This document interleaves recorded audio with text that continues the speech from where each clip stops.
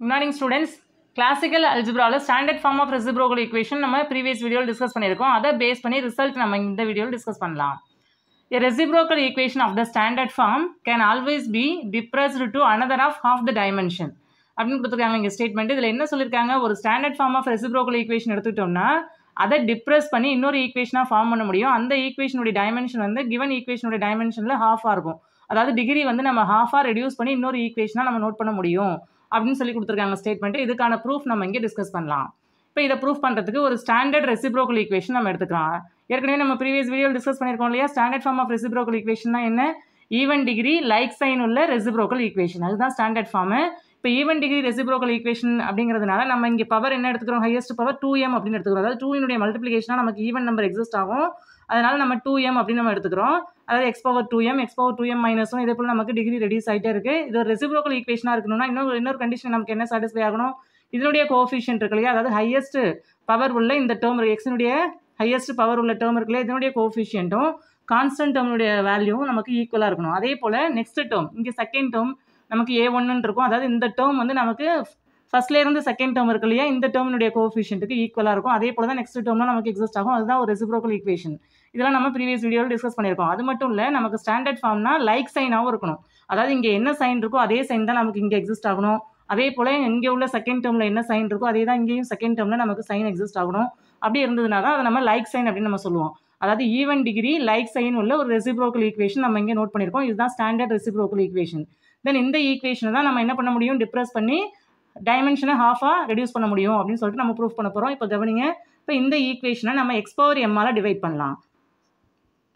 Dividing by x power m divide பண்ணுறோன்னா எப்படி நமக்கு ஈக்குவேஷன் கன்வெர்ட் ஆகும், a0 into x power 2m divided by x power m plus a1 into x power 2m minus 1 divided by x power m plus a2 into x power 2m minus 2 divided by x power m plus and so on plus am into x power m divided by x power m plus and so on plus a1 into x power x by x power m plus a0 divided by x power m which is equal to 0. இப்படி நமக்கு equation convert ஆகும்.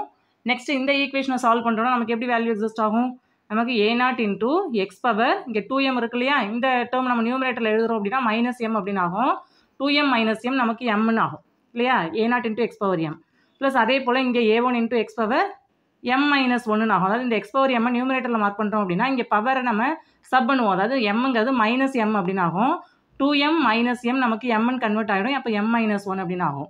Plus a2 into X power m - 2 plus and so one plus இந்த இடத்துல நமக்கு x power m cancel ஆகிடும். நமக்கு amனு value exist ஆகும். Plus and so one இதே போல் நம்ம நோட் பண்ணுறோம் அப்படின்னா இங்கே என்ன ஆகும், நமக்கு இங்கே பவர் x இருக்குது, கீழே x பவர் m இருக்குது. இந்த எக்ஸை டினாமினேட்டரில் மார்க் பண்ணுறோம் அப்படின்னா -1 அப்படின்னு ஆகும். நம்ம எக்ஸை கேன்சல் பண்ணாலும் நமக்கு என்ன வேல்யூ எக்ஸிஸ்ட் ஆகும், a1 into 1 by X power m - 1 அப்படின்னு ஆகும். ப்ளஸ் இங்கே வந்து நமக்கு a0 into 1 by X power m அப்படின்னு நம்ம மார்க் பண்ணலாம், விச் இஸ் ஈக்குவல் டு 0. இப்படி தான் நமக்கு டேர்ம்ஸ் கன்வெர்ட் ஆகும். நெக்ஸ்ட் நம்ம என்ன பண்ணலாம், இங்கே உள்ள ஃபர்ஸ்ட் டேர்ம் இருக்கு இல்லையா, இதையும் லாஸ்ட்லேருந்து ஃபர்ஸ்ட் டேர்ம் இருக்கு இல்லையா, இந்த 2 டேர்மையும் கம்பைன் பண்ணலாம். இந்த 2 டேர்ம்லையும் கோஎஃபிஷியன்ட் என்ன இருக்குது, a0 இருக்குது, காமனாக வெளில எடுத்துடலாம். அப்போ X power m plus 1 by X power m இப்படி நமக்கு டேர்ம்ஸ் எக்ஸிஸ்ட் ஆகும். அதே போல் next term a1 into X power m - 1 plus 1 by X power m - 1 plus a2 நம்ம காமனாக வெளில எடுக்கிறோம் அப்படின்னா எக்ஸ் பவர் m - 2. அதே போல் இங்கேருந்து தேர்ட் டேர்ம் நமக்கு என்ன எக்ஸிஸ்ட் ஆகும், 1 பை எக்ஸ் பவர் m - 2 அதனுடைய கோஎஃபிஷியன்ட் வந்து a2வாக இருக்கும்.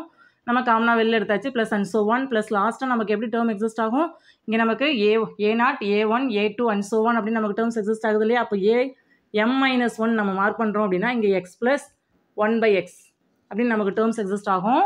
ப்ளஸ் லாஸ்ட் டேர்ம் வந்து நமக்கு கான்ஸ்டன்ட் டேர்மு, அது இங்கே ஏஎம்னு இருக்கு இல்லையா, இதுதான் நமக்கு இங்கே கான்ஸ்டன்ட் டேர்மாக நமக்கு இங்கே எக்ஸிஸ்ட் ஆகும் லாஸ்ட்டாக, விச் இஸ் ஈக்குவல் டு 0. இப்படி தான் இந்த ஈக்குவேஷன் நம்ம கன்வெர்ட் ஆகும். தென் இந்த ஈக்குவேஷனில் நம்ம சப்ஸ்டியூஷன் கொடுத்து நம்ம சால்வ் பண்ணலாம்.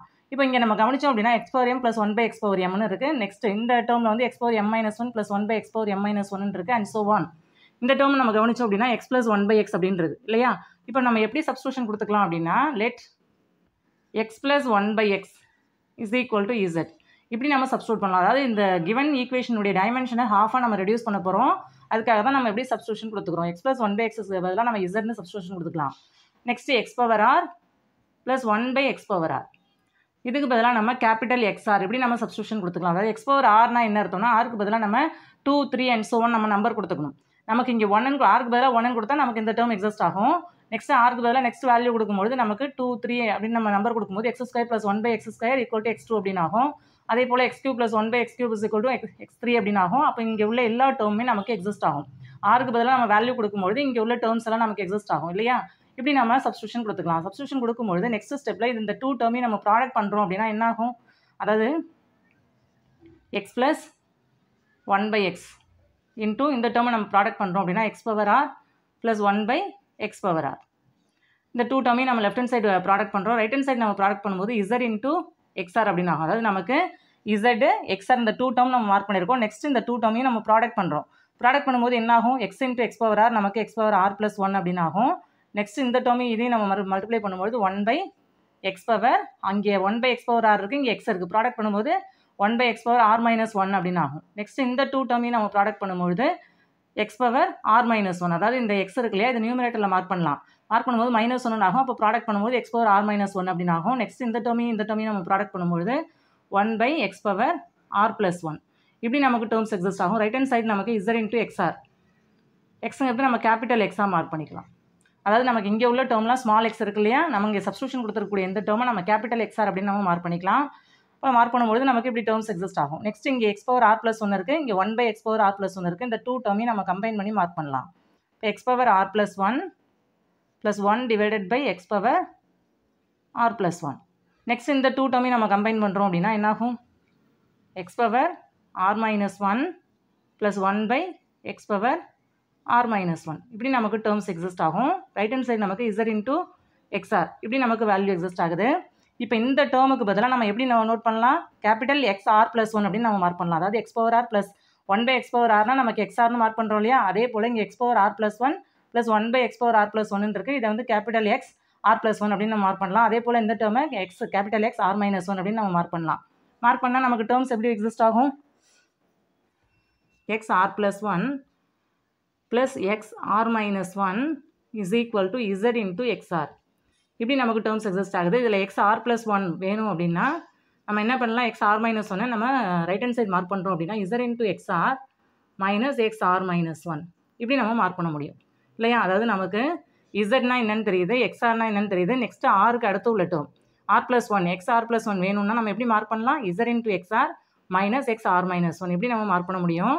இங்கே ஆருக்கு பதிலாக நம்ம 1 2 3 அப்படின்னு நம்ம நம்பர் கொடுக்கும்போது நமக்கு தேவையான ரிசல்ட் எக்ஸிஸ்ட் ஆகும். அதாவது இங்கே ஆருக்கு பதிலாக நம்ம 1 சப்ஸ்டியூட் பண்ணால் என்ன ஆகும்? நமக்கு 1 + 1 நமக்கு 2 ஆகும் இல்லையா? x2 is equal to z into இங்கே x1 மைனஸ் x0 இப்படி நமக்கு டேர்ம்ஸ் எக்ஸிஸ்ட் ஆகும். இதனுடைய வேல்யூ எதுக்கு ஈக்குவல்? z இன்டூ x1 அப்படின்னு சொன்னால் நமக்கு xr ஏற்கனவே என்னன்னு தெரியும், xr plus 1 by X power R இல்லையா? நம்ம இந்த இடத்துல ஆருக்கு பதிலாக 1 சப்ஸ்டியூட் பண்ணால் x plus 1 by X, x plus 1 by எக்ஸ்னால் நம்ம என்ன சப்ஸ்டியூஷன் கொடுத்தோம்? z அப்படின்னு சொல்லிட்டு நம்ம zன்னு சப்ஸ்டியூட் பண்ணிக்கலாம். மைனஸ் x0, x0னா என்னன்னு தெரியும்? Capital x0னா x power 0 plus 1 by X power 0 இப்படி நம்ம மார்க் பண்ணுவோம். எக்ஸ் பவர் 0னா 1 வேல்யூ, அதே போல் 1 பை எக்ஸ் பவர் 0னாலும் 1 தான். அப்போ 1 + 1 நமக்கு 2 ஆகிடும் இல்லையா? அப்போ இதனுடைய வேல்யூ 2. அப்போ x2 வேல்யூ நமக்கு எப்படி எக்ஸிஸ்ட் ஆகுது? z² மைனஸ் 2 இப்படி நமக்கு எக்ஸிஸ்ட் ஆகுது. இப்போ இது வரைக்கும் நம்ம என்ன நோட் பண்ணியிருக்கோம்? கிவன் ரெசிப்ரோக்கல் ஈக்குவேஷனை நம்ம இந்த ஃபார்மில் எழுதியிருக்கோம். இதுக்கு ஈக்குவேஷன் நம்பர் 1 கொடுத்துக்கலாம். நெக்ஸ்ட் இங்கே தான் நம்ம சப்ஸ்டியூஷன் கொடுத்தோம். எக்ஸ் ப்ளஸ் 1 பை எக்ஸுக்கு பதிலாக z என்னும் X power R plus 1 by X power ஆருக்கு பதிலாக கேபிட்டல் எக்ஸ்ஆர் அப்படின்னு சொல்லிட்டு சப்ஸ்டியூஷன் கொடுக்குறோம். நெக்ஸ்ட் இந்த 2 ரிசல்ட்லேருந்து இந்த 2 டேர்மையும் நம்ம ப்ராடக்ட் பண்ணும்போது எக்ஸ் ஆர் ப்ளஸ் 1 வேல்யூ எதுக்கு ஈக்குவல்னு பார்த்தோம்? z into XOR minus X R minus 1 இந்த டேர்முக்கு ஈக்குவல். இதில் ஆருக்கு பதிலாக 1 சப்ஸ்டியூட் பண்ணும்போது x2 அப்படின்னு ஆகும். இங்கே நமக்கு z இன்டூ x1 அப்படின்னு ஆகும். ஆருக்கு பதிலாக 1 சப்ஸ்டியூட் பண்ணும்போது இங்கே 2 ஆகும். இந்த இடத்துல நம்ம 1 சப்ஸ்டியூட் பண்ணும்போது x1 ஆகும். x1னா என்ன?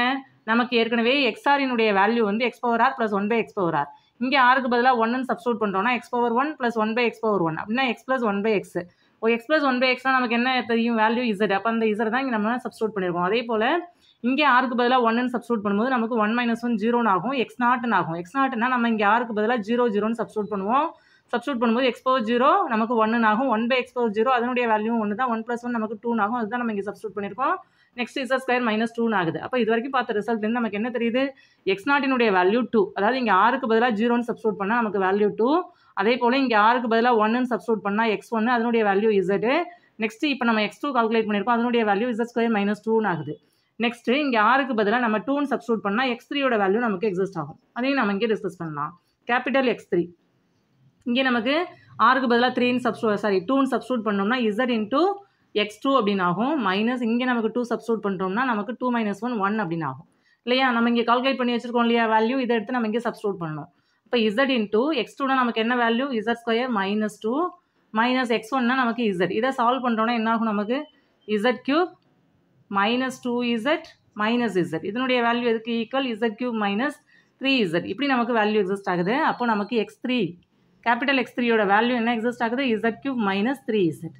இப்படி நமக்கு வேல்யூ எக்ஸிஸ்ட் ஆகுது. நெக்ஸ்ட் ஆருக்கு பதிலாக 3ன்னு சப்ஸ்டியூட் பண்ணால் நமக்கு x4னுடைய வேல்யூ கூட கால்குலேட் பண்ணலாம். இப்போ கவனிங்க, ஆருக்கு பதிலாக 3ன்னு சப்ஸ்டியூட் பண்ணால் இந்த ஈக்குவேஷனில் ரைட் ஹேண்ட் சைடு என்ன ஆகும் நமக்கு z இன்டூ x3 அப்படின்னு ஆகும்.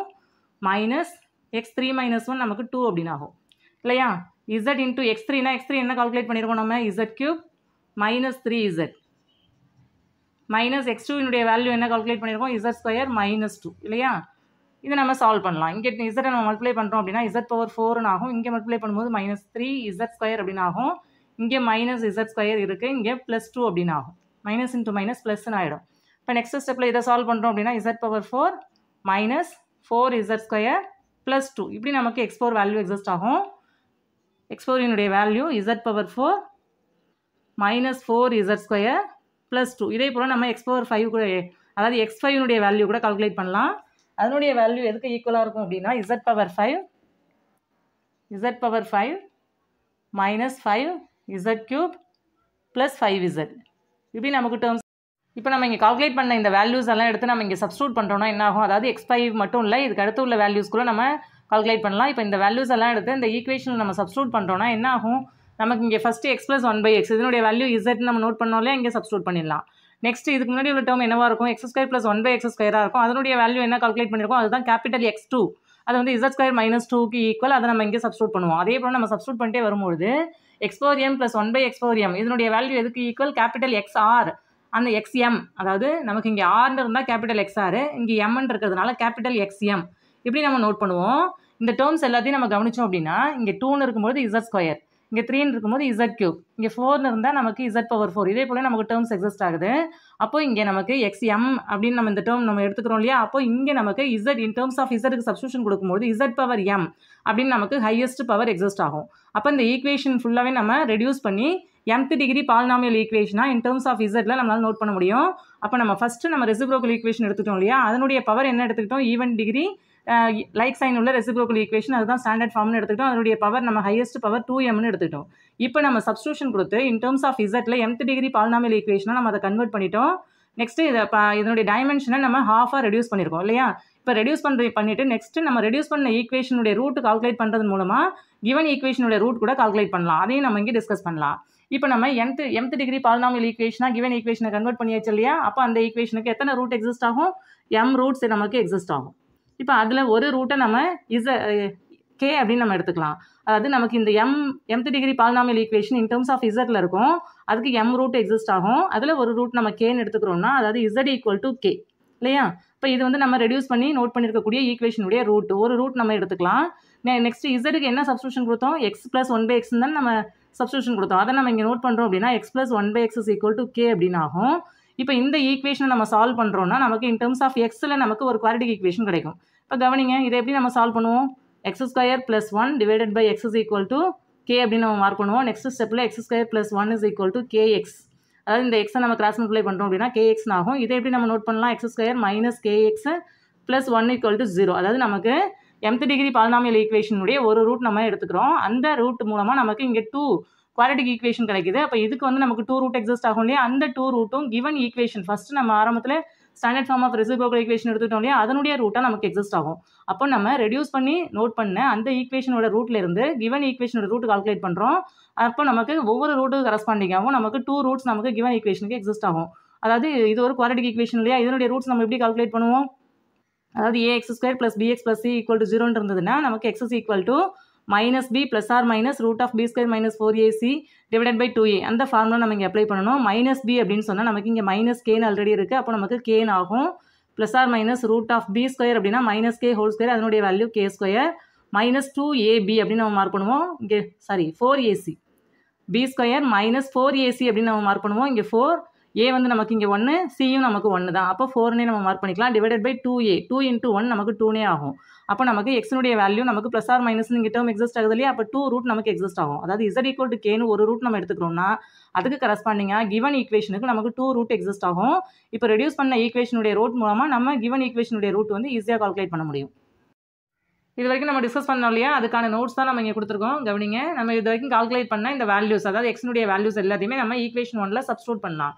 அதாவது சப்ஸ்டியூட் பண்ணி நம்ம சால்வ் பண்ணோம். அதுக்கான notes, substituting these values in equation 1, then we get an equation of the mth degree in z. அப்போ இந்த வேல்யூஸ் எல்லாம் நம்ம ஈக்குவேஷன் 1ல் சப்ஸ்டியூட் பண்ணும்போது அந்த ஈக்குவேஷன் எப்படி கன்வெர்ட் ஆகுது, ஒரு mth degree ஈக்குவேஷன் இன் zல நமக்கு கன்வெர்ட் ஆகுது. then to every root of the reduced equation in z corresponding 2 roots of the reciprocal equation. அதாவது நம்ம இப்போ ரெடியூஸ் பண்ணி நோட் பண்ணியிருக்கோம் இல்லையா, அதனுடைய ஒவ்வொரு ரூட்டும் ரெசிப்ரோக்கல் ஈக்குவேஷன், அந்த ஒவ்வொரு ரூட்ல இருந்தும் ரெசிப்ரோக்கல் ஈக்குவேஷனுக்கான 2 ரூட்ஸ் நம்ம கால்குலேட் பண்ண முடியும். thus if k be a root of the reduced equation, then the quadratic, அதாவது கேன்னு ஒரு ரூட் நம்ம எடுத்துக்கிறோம் அப்படின்னா அதுக்கு கரஸ்பாண்டிங்காக நமக்கு ஒரு குவாட்ரடிக் ஈக்குவேஷன் கிடைக்கும். தென் இந்த குவாட்ரடிக் ஈக்குவேஷன்லேருந்து நம்ம 2 ரூட் கால்குலேட் பண்ணுவோம் இல்லையா, அது வந்து gives the 2 corresponding roots of the given reciprocal equation. 2 roots நம்ம கால்குலேட் பண்ணுவோம், அதனுடைய வேல்யூ இதுக்கு ஈக்குவல். இது வந்து எதனுடைய ரூட்டாக இருக்கும், given reciprocal equationனுடைய ரூட்டாக இருக்கும்.